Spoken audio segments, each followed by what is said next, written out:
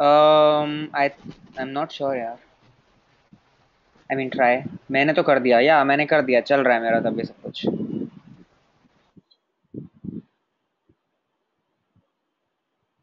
Listening to the webinar. Before I begin, a little something about Students for Liberty. So, Students for Liberty is a rapidly growing network of pro liberty students from all over the world. Our mission is to educate, develop, and empower the next generation of leaders for liberty. We also provide support to students and student organizations dedicated to ideas for liberty.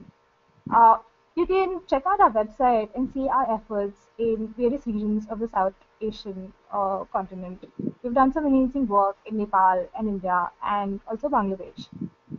For Students for Liberty, freedom means economic freedom, social freedom, intellectual and academic freedom. We support students and student organizations to learn more about ideas for liberty by providing educational resources such as this webinar and trainings to help them elevate the quality of their activism. I would highly encourage you to check out our latest online course produced in collaboration with Learn Liberty. It's called Liberty 101. It's a short course that covers topics in philosophy, economics, and law. For a more rigorous learning experience, and this I would personally recommend, I would highly ask you to apply for the local coordinator program. As you can see on our website, it's fairly simple to apply for the local coordination program. It's open all the year round. The program has a 4-week long academic training that discusses the philosophy of liberty from various approaches, along with a leadership training. By the end of it, you'll also be invited for a fully sponsored retreat in your own region, and you'll be able to meet some excellent people who are advocates for liberty and who will be doing amazing work in their region. About today's webinar, we have Mr. Atany Dey, and he's going to talk about rules and not rulers and how they're the foundations of a prosperous society. The importance of rules in the prosperity of nations is much greater than the influence of leaders. A good set of rules consistently followed is a necessary condition for the wealth of nations. Mr. Atany is going to contend that rules matter more than rulers. Mr. Atany is a leading economist. His primary areas of interest are economic development, public choice, and constitutional economics. He received his PhD in economics from UC Berkeley. He is also an alumnus of IIT Kanpur and Rutgers University and holds degrees in engineering and computer science. You can also check out his website. It's atanyday.com. I'm giving the floor over to Mr. Atany Dey. Sir, it's a great pleasure to invite you over to this webinar. Uh, I give you the floor. Thank you, Shri, for that introduction and for that introduction to what Students for Liberty stands for. I would like to talk today about the importance of rules and why rules matter more than rulers. In any complex economy, the way the economic game is played depends upon the rules that the participants in the economy agree on. And most of the time, these rules are encoded in some kind of a formal constitution, and this constitution is the foundation upon which the game of the economic the economic game is played. So in the case of India, we have a constitution which was created around the time of India's independence from British rule in around 1947. So we need to understand that India's prosperity is directly related to the fact that the constitution places the people of India as as subservient to the government of India, and there's a reason why the constitution has placed the government as the master and the people as the servants of uh, of the government because of the colonial legacy that the Indian nation has had.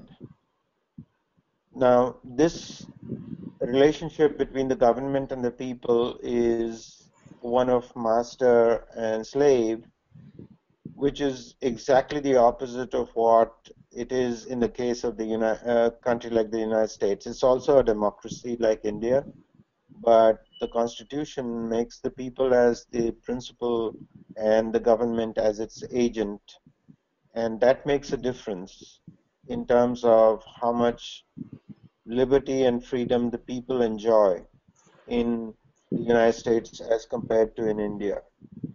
In India, we know that the rules make it so that the people have to seek permission from those people in government, and those permissions are granted based upon the discretion of the people in government, and that causes a lot of economic friction. So fundamentally, the fact that India is not prosperous as it could be, the contention is that India is not as prosperous as it could be because Indians are not free. And Indians are not free because the Indian constitution puts the government as the principal and the people as its agents. And that relationship requires that every time the people are interested in doing something, they have to seek permission, and the government actually then extracts and exploits the people for its own benefit.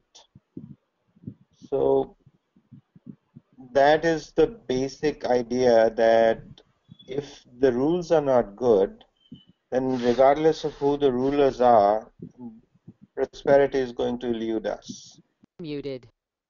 And the rules are encoded in the Constitution.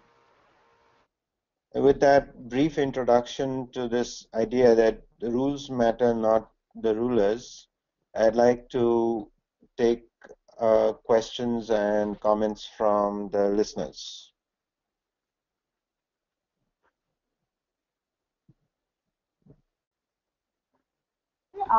The floor, as I just messaged you, is now open for questions.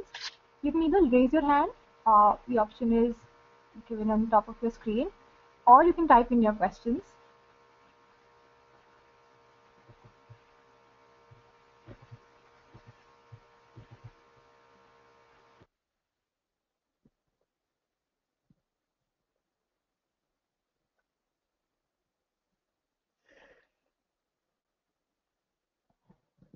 Are we getting any questions so far, or maybe to get this started, We have a Shri? question. So we have a question. So Sadaf Hussain is asking, what is the major difference between the Indian and the US Constitution? And who was the person who's asking the question, please? Sadaf Hussain. I'll just unmute him. Yeah. Hello? Sadaf? Hello? Hello? Yeah. Hi, Tanu. Hello? Please go on. I'm listening. Yeah, so my question was, though we do agree and we say that Indian Constitution is just a waste book of waste paper, basically. But how would you justify and what would you say the major difference between Indian and US Constitution? Apart from what you have already said, that in US Constitution, government is more like a servant or agent as compared to Indian, where people are servant or agent. What's the other thing that you would point out as a major difference? Excellent question. So, like you also repeated, stressed the point that the relationship between the government and the people is exactly opposite of what between the Indian and the US Constitution. Yeah. The thing is, the Indian Constitution places what is called justice as equity as the driving principle in the Indian Constitution. And in the American Constitution, what drives the thing is individual liberty. That is, liberty precedes everything else. That individuals are free to follow their own interests, um, their happiness and so on, their prosperity and happiness and that. So what happens is, in the context of India, the what is called justice as equity is the driving principle. So they say that if in the quest or the search for justice and equity, we have to suppress individual liberty, we'll go and do it. So in the case of India, the Constitution says people have right to property or right to free speech, but in the search for justice as equity, we might suppress that. The government can say, no, you will not have freedom of property, I mean the right to property or the freedom of speech or the right to free speech, because it will not promote justice for equity. Okay. So that's a fundamental difference. Nehru said that basically the Constitution is a creature of the parliament, and the parliament is supreme because it represents the will of the people.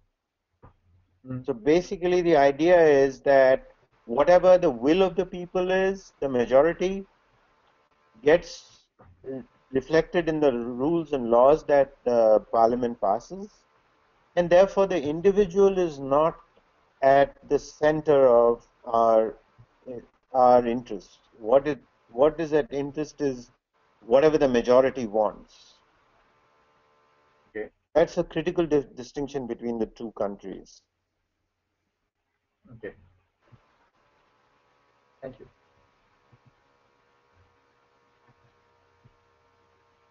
Do we have other questions?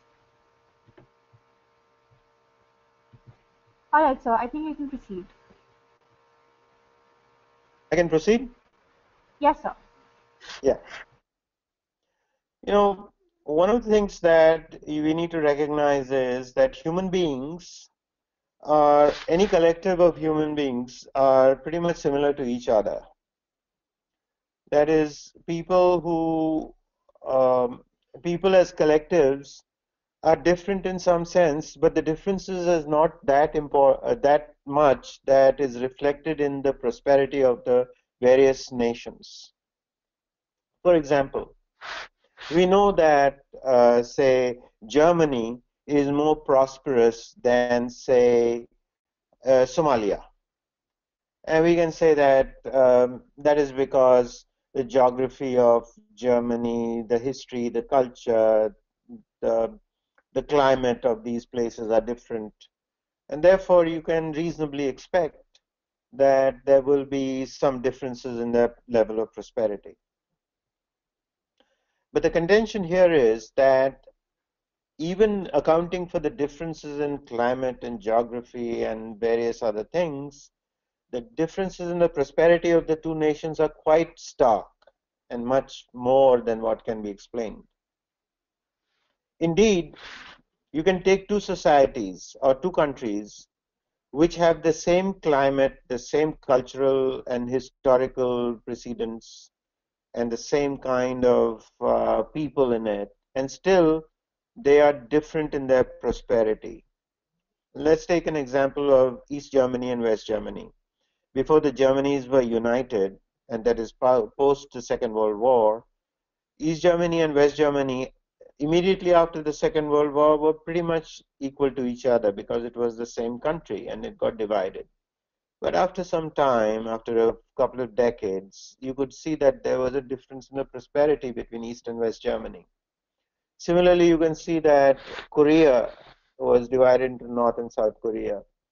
And South Korea proceeded to become a very prosperous nation, first world nation, whereas North Korea is not so prosperous relative to South Korea.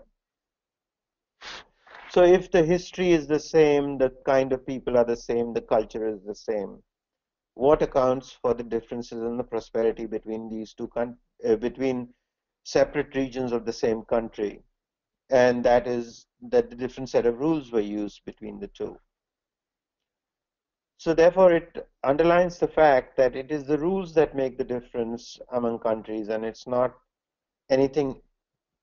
I mean, there are other differences, but other causal factors, but the rules are the very, very important determining factors. But then you have to ask yourself, where do the rules come from? The rules themselves are, in some sense, evolved within the country. They are not something that, in general, get imposed from outside. So, is it possible to change the rules, and how can we change the rules? Those are critical questions. In the case of India, we have a constitution that was created and came into effect in sometime in 1949, I think, November 1949 or 1950. So I'd like to ask a question of the attendees of this webinar. How many of you have actually read the Indian Constitution? Unmuted. If anyone has read the Constitution, you can just raise your hand and we would count that.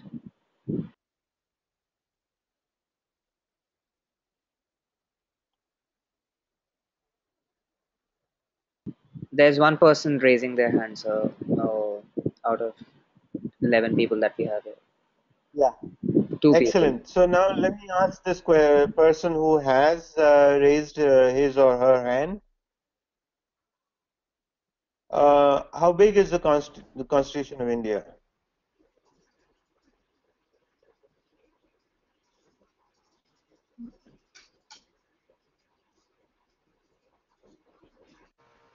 Sukanti, you're unmuted. You can unmute yourself and Let's discuss that. No, I haven't raised my hand on GoToWebinar. Okay. the other We have person. Sadaf. Sadaf has also raised his hand. Sadaf, you're It's a fat book. I don't remember how many pages were there. But what I know is it has got around 100 plus amendments since 1950. Excellent. You're quite right. So the thing is, the Indian Constitution is the longest written constitution in the world. It is, in certain publications, you'll find it more than 500 pages. And it is extremely difficult for a non-expert or a non-legal person to read and understand, because it is very complicated language. It is in legalese. It would say, like, section this notwithstanding that, and article so and so. It's pretty complicated. It's not easy for a layperson to read. True. And like I said, it's depending on how you read it, it takes about 500 pages or more. Now, contrast this with the American Constitution. The American Constitution is, in the original, it was, of course, handwritten because it was written around the 1780s, more than 220 years ago, 230 years ago. You know, how many handwritten pages? It was 4 handwritten pages is the entire American Constitution. It is read by every schoolboy, I mean school-going student in the United States. And it is so short that it is often added at the end of dictionaries. It's just about a few pages long. So what happens then, since it's written in plain English, anyone can read it and understand it and then decide whether what's going on is consistent with what the Constitution says or it is not consistent. So you can make decisions based, you can agree or disagree with the Constitution. But in the case of the Indian Constitution, nobody ever can agree or disagree unless you're an expert. The average person cannot, and I'm an average person, I cannot understand what the Constitution fundamentally says. So that's a very critical difference between the United States Constitution and Indian Constitution. That one is a constitution that the people can understand, the other is a constitution that only experts after years of study can understand it. And I have asked at least 10,000 Indians, educated Indians, if they have read the constitution, and every time I have not found a single person who has actually admitted to reading the entire constitution. Some people raise their hands and say, yeah, I have read the constitution, and then upon closer inquiry, they say that, well, I read the preamble, and somebody says I read parts of it because it was required in my courses, and so on. That is a very, very damning indictment of the Indian Constitution, that Indians have not read the Constitution. And I can tell you one more thing, that I don't think any of the lawmakers, quote unquote lawmakers in India, which are members of parliament and Raj Sabha and Lok Sabha and the legislative assembly people in various states, I don't think anybody has read the Constitution. I would like to get some comments from the attendees on this point.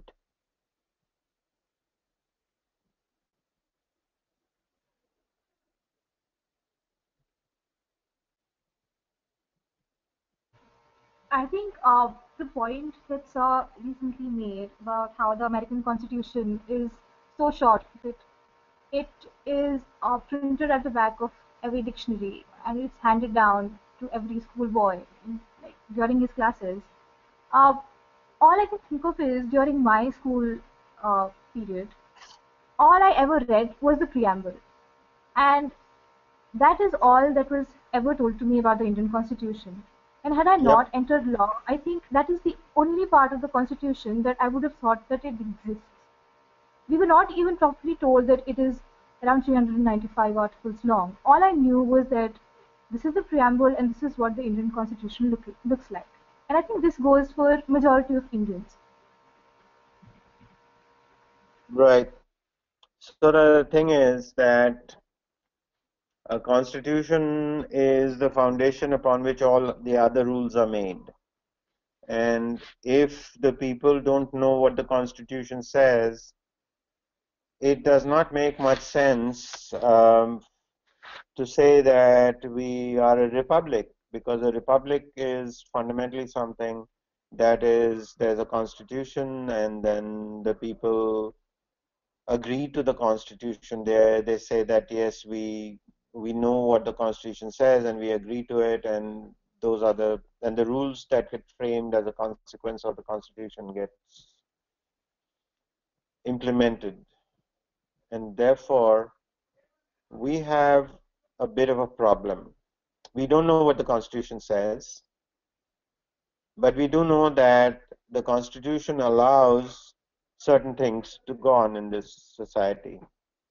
For example, if the constitution were to debar everyone who was a criminal from ever contesting in elections, then we won't have criminals in our um, in positions of power.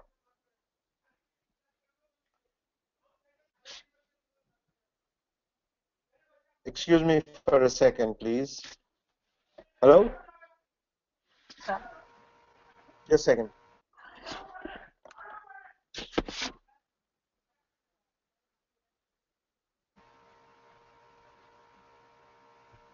I'll take this moment to tell you guys that whenever you need to ask a question, you can either raise your hand and I'll unmute you, or you can Okay. type your question in the question box.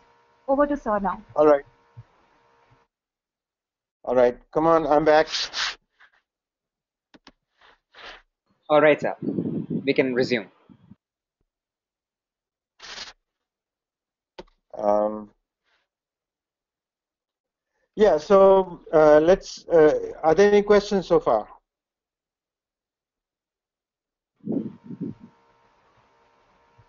No, sir, none so far. You may proceed.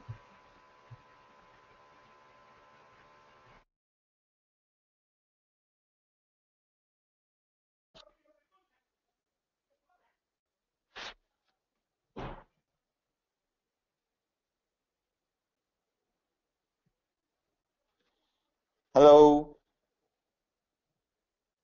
You may proceed, sir. All right.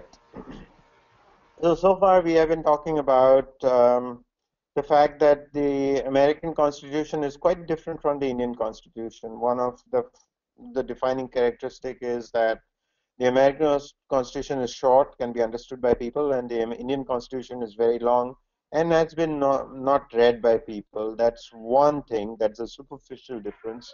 The more fundamental difference is that the American Constitution places the relationship between the government and the people differently from the Indian thing.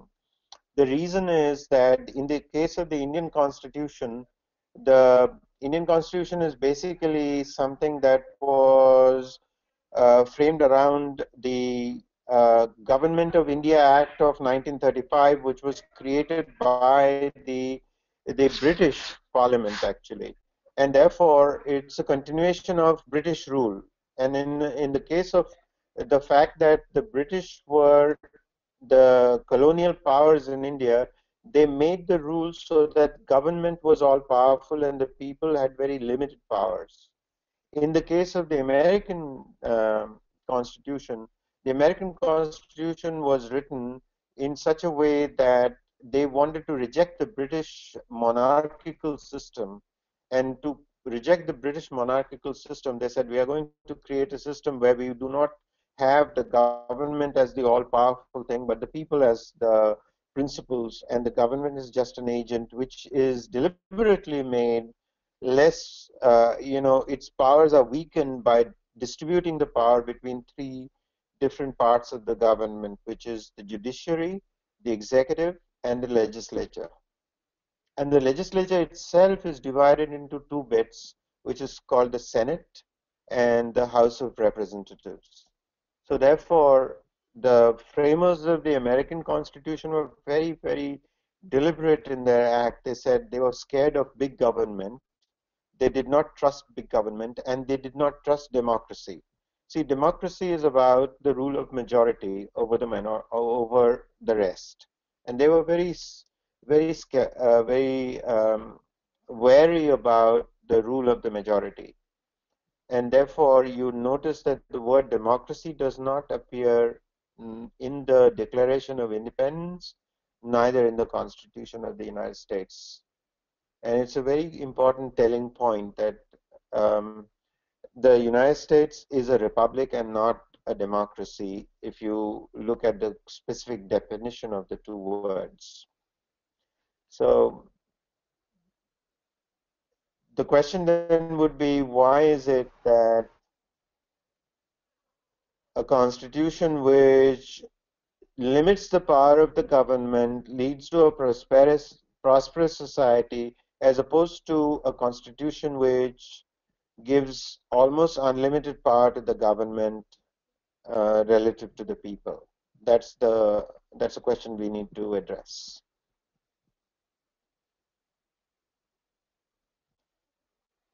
So let's hear some of the attendees talk about this. Why don't we try to address this question? Why is it that a constitution why is it that a very powerful government can lead to less prosperity than a society where the government is not very powerful and the people are? Now we have Sadaf again asking a question. Sadaf, you're unmuted now. Hi, Tanu. Pratap again. So the question that I wanted to ask is that we heard about Government of India Act, how Britishers made this to control Indians when they were ruling us, when they were governing us. Um, and of course, we all know that the Indian Constitution again is not well thought out. And they adopted almost two, for the lack of better word, sections I'm using from Government of India Act.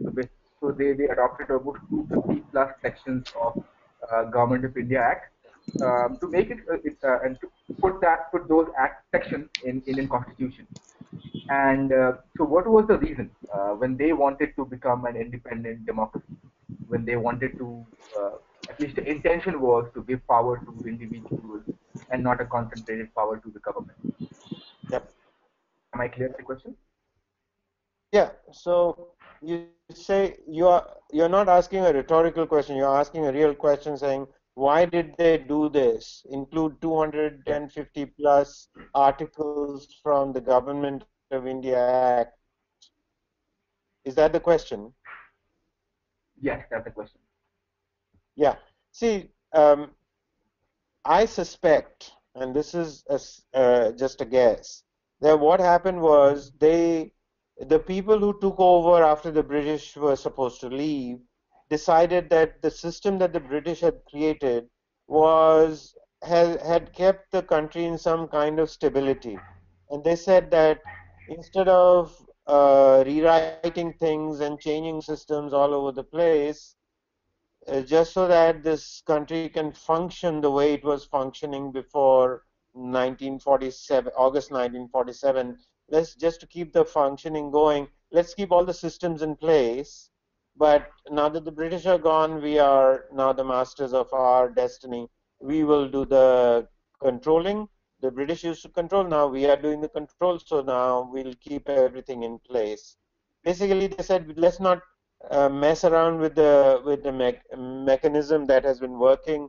Let things the way it is, and so they got on with it, with the constitution exactly the way um, the constitution allowing the British rule to continue the without the Britishers. So it was the same game with new players. Yeah. The rules were the same, and therefore, you see, what would happen is, if I were to put myself in the place of the people who took over control of India in 1947, I would be happy with the system as it was, because the British used to control India. Now I am in control. So if I was Jawaharlal Nehru, I would do exactly what Jawaharlal Nehru did. He said that, okay, the British have left, the kings are, the king is dead, long live the king, kind of a deal. Okay. And the point is, and this is something that I repeat often, British Raj ended in 1947, British Raj 2.0 started in 1947. It's a new incarnation of the old rule. And if India didn't prosper under British Raj, it is unlikely, or it was unreasonable of us to expect that India would prosper under British Raj 2.0, because the government was still in control.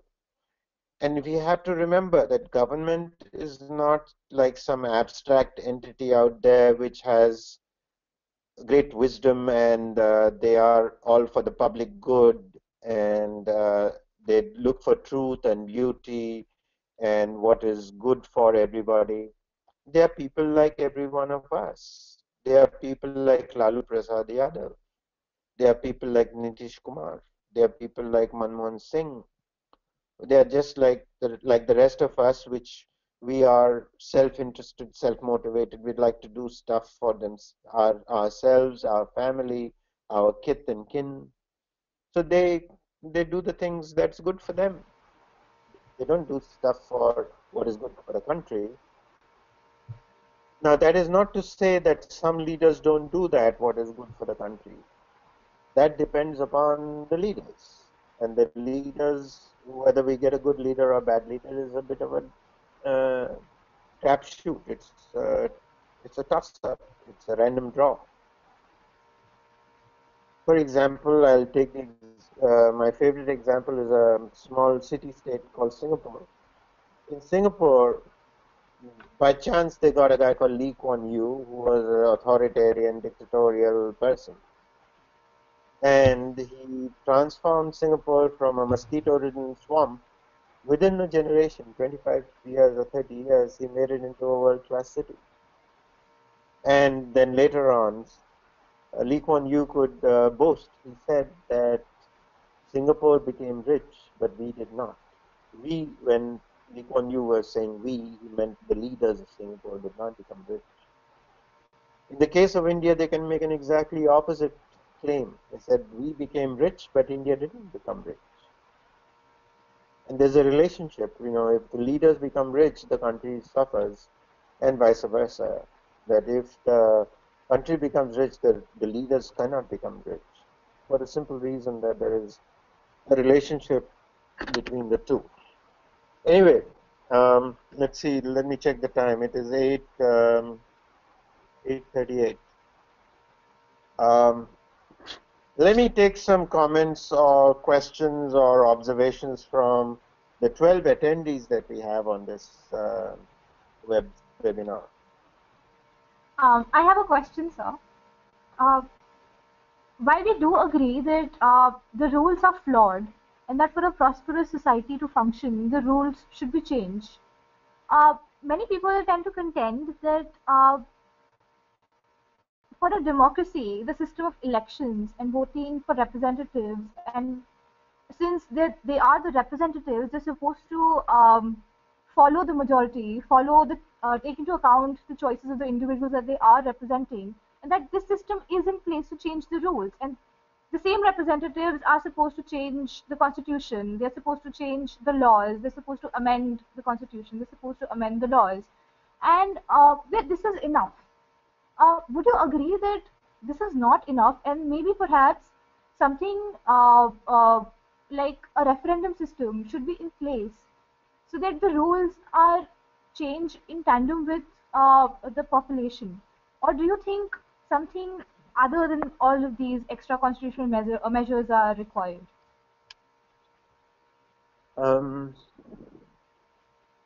It's a very good question that you ask. The important thing to remember is that in a republic, it's not the majority that rules. The sovereign is not a majority. That's a democracy, and democracy basically is about what the majority feels. So if 99 or 51% of a population feels something, then that becomes the law. But in a republic, it's the constitution. See, a society or a nation or a state needs a government because people need to be protected from other people's arbitrary action. And a constitution is required so that the people are protected from arbitrary rule by the government. So there are a set of rules that we need to have. Now these rules cannot be changed at the whim of the majority, because if the minority is not protected, and the minority is exactly the minority of an individual, it's not, you can't decide that the majority feels this way and therefore the minority should be oppressed. Now, in the case of India, we have to recognize that the rules were made so that the government was the ruler and the people were subservient to the government, and that's right for a colonial country. But for a free country, the government should be an agency of the people and not the ruler of the people. How are we going to reconcile a free country with a colonial constitution is the problem. It is a difficult thing to reconcile. And therefore, the colonial government had ruled over India based upon certain notions about how to divide the country, make divisions within society. But in India, we need to have non-discrimination. Government should not have the power to discriminate. It should not have the power to take from one section and give to another section, which is what it does right now. If we see what happened in Bihar recently in the elections, it was based on caste. Why is it that caste politics rules India? It is because when you get in charge of the government, you can discriminate amongst your citizens based on caste. Suppose there was a rule in the Indian Constitution which says you cannot discriminate amongst people based on caste. Then it doesn't matter which caste person gets to be the chief minister of Bihar, because he is constitutionally prevented from making rules that discriminate between Yadavs and non-Yadavs. Do you see what I mean? It means that if there is a constitutional barrier against discrimination, then there would not be any caste politics in India. Over to you, Sri.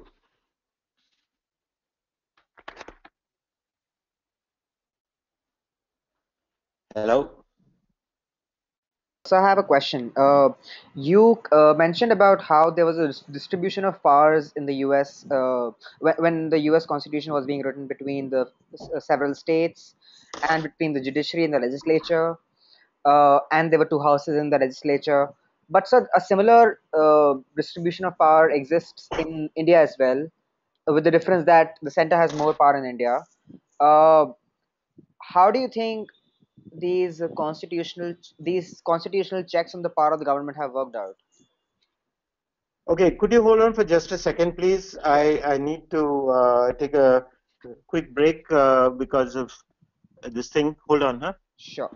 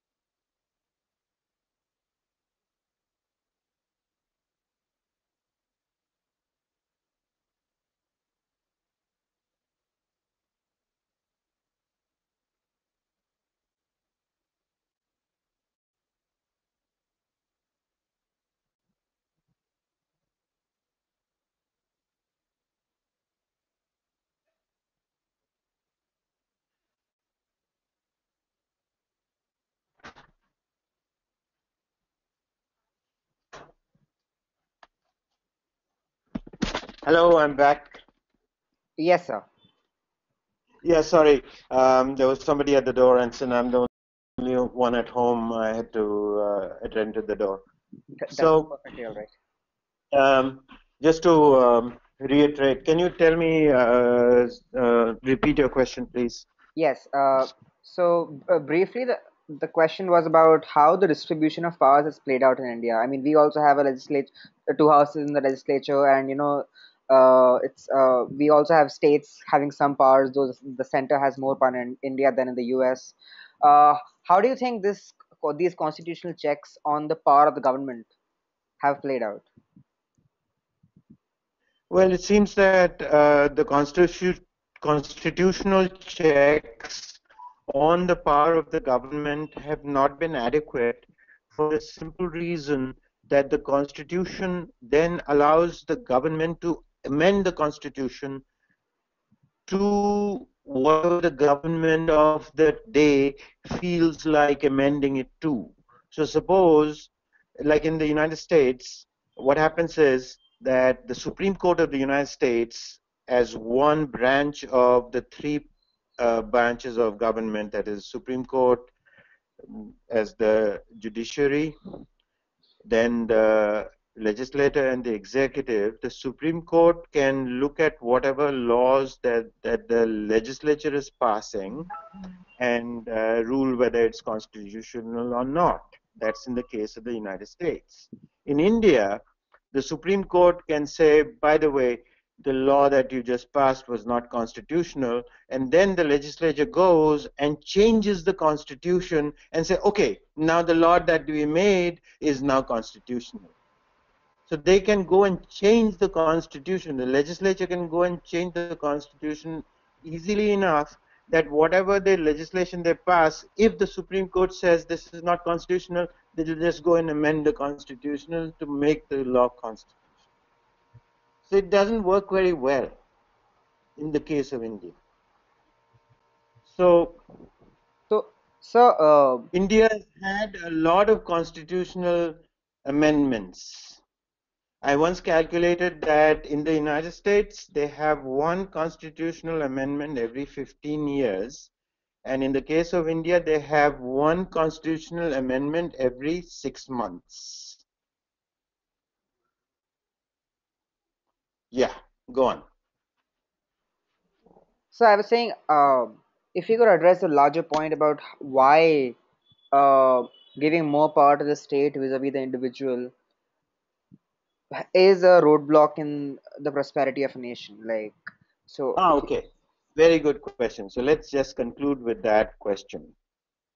Why is it that if the state has a lot of power, then the individual, relative to the individual, then it does not lead to prosperity? And this is a very critical question. Why is it that if individuals in a society have freedom to do what they want to do, then the society prospers, as opposed to in societies where the state has control over the individual and the individual is subservient to the state, that it does not lead to prosperity. This is a very, very kind of universal law. You have never found a state where this, you have never found an economy where the state is very powerful and dictates to the individual what to do, what he or she can do. Why is it that those economies don't prosper? The answer to that is that what is it that creates wealth in a society? Fundamentally, what is it that creates wealth? What creates wealth is human action, voluntary exchange between parties in any society. Now, this voluntary exchange increases welfare, both sides. It creates wealth. Now, if you prevent voluntary exchange, you impose exchanges. That is, you both prevent some voluntary exchanges and impose certain other kinds of exchanges. You will never get the same kind of increase in wealth or welfare or increase in subjective value as you would have had if the exchanges were entirely voluntary. It, it is only when the people are free to do exchanges will there be prosperity. Do I So, answer your question adequately? yes, sir. And Jeez. when so the we have state one last becomes, question. I'm sorry, please go ahead, Shri. So I'm sorry to interrupt. You can please go on. We had just one last question from Simran.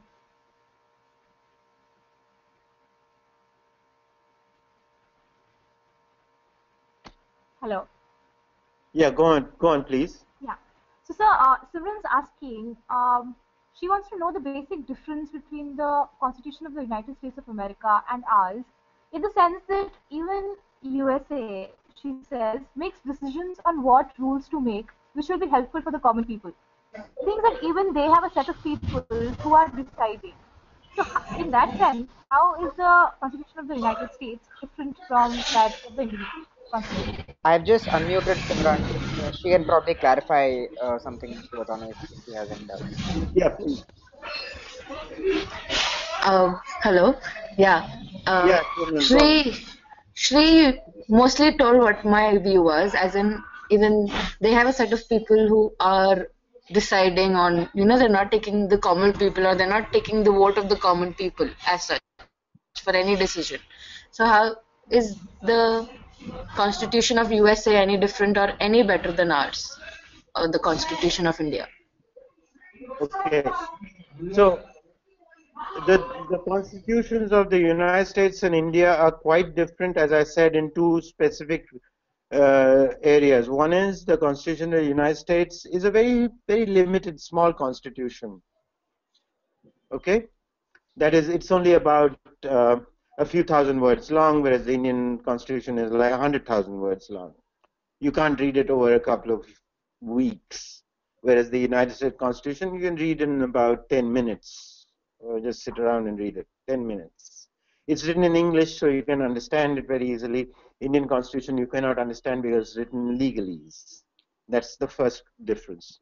The second difference is that the Indian Constitution puts restrictions on what the people can do. It restricts the people. Whereas the American Constitution puts restrictions what the government can do. That is, if you look at the First Amendment of the American Constitution, the first 5 words of the First Amendment of the American Constitution says, Congress shall make no law. Okay, those 5 words, that is, it is saying you cannot make a law for the X, Y, and Z. I mean, the whole First Amendment is only 43 words long. It says Congress shall make no law respecting an establishment of religion or prohibiting the free exercise thereof, etc., etc., etc. Whereas the Indian Constitution, the First Amendment, is 1700 words long.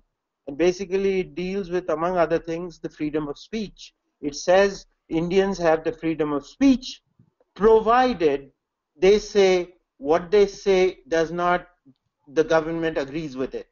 That is, you only allowed to say what you want to say, provided the government agrees with you. Whereas the American Constitution says Congress shall make no law abridging the freedom of expression and speech. You see, that's the difference. One says government is all powerful, and the people will say only people are only allowed to do what the government allows them to do. That's the Indian Constitution. The American Constitution says the government is only allowed to do certain things that the people have allowed the government to do.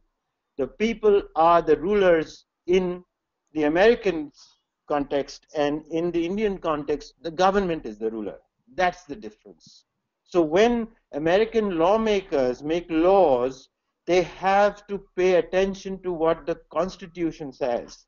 The Constitution says you cannot make this law or that law, whereas in the case of India, the rulers or the people who make the laws are completely at, they have the freedom to make whatever laws they want. They can do whatever they want because the Constitution allows them to, gives them the power to do that. Simran, did I address your question? Simran, you've been unmuted. Yes, sir, you cleared my question. Thank you so All much. right, you're welcome. So, anyway, any other questions, points, discussions, points of order?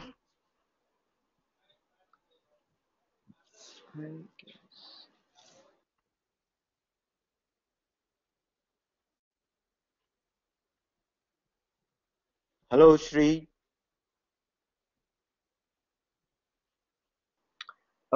Yes, sir, it doesn't seem like there are any Yeah. more questions. We're not getting any raised hands or any questions in the question box. So, um, I guess that's it from the audience. So, All right. So, great. So let's conclude this webinar. yeah, uh, Shri. Okay. I think the talk today was not something that one would get to hear very often. You would not, if you're in law school, people would not tell you that your constitution is flawed. And if you're not in law school, you'd probably never even hear about the constitution. And which is why I think it's very important to know that for our society to prosper, it would not do to just sit at home and criticize political parties or the leaders. What we should see is that there are constitutions and that there are rules that are empowering these people to be who they are being. I think Mr. Atany Dey was excellent in proving this point tonight. Sir, it was excellent to have you as a speaker for Ideas for Liberty. We're so glad that you could feature uh, in the archives for libertarian discussions for the South Asian libertarian students. We hope that you would continue to support us. Everyone, I am so glad that you could make it. You can email your comments uh, to sagnihotri@studentsforliberty.org. I would also encourage you to join the local coordinator program and meet people with similar views. Thank you, people. Good night. Thanks, Shri. Thank you very much for arranging this, and thanks for all the thanks to all the attendees. And I'm glad to be part of this. And thanks much, very much.